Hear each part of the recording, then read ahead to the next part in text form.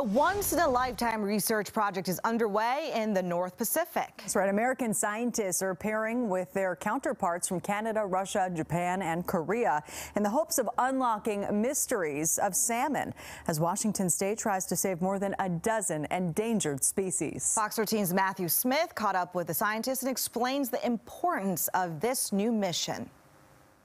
You slide in. Click, let him rest for a second. Out on the Chehalis River, we're catching up with WDFW biologists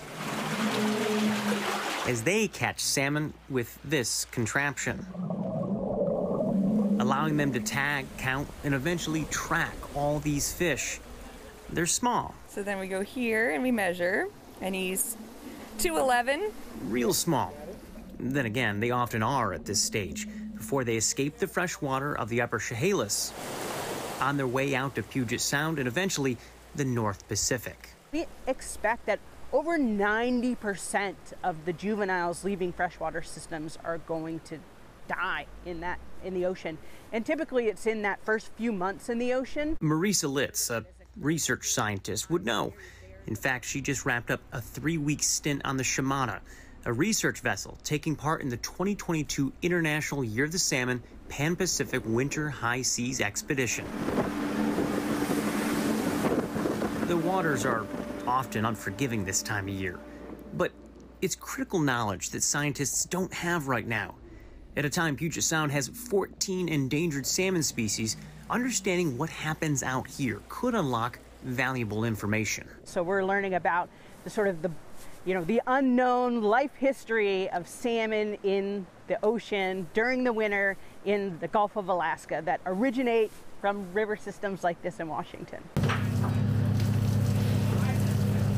This handful of salmon come from a gigantic net. You can hardly see it way off in the distance here, about 2 football fields away from the actual vessel. It's really trying to find a needle in a haystack. As Dr. Lori Whitecamp, a co-chief scientist for this expedition, explains to me on Zoom, the ocean is so big and the fish are so spread out that you traditionally can do research one of 2 ways.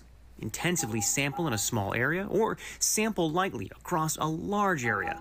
But because they're teaming up with dozens of scientists on multiple research vessels representing the US, Canada, Russia, Japan, and Korea, well, they're doing both.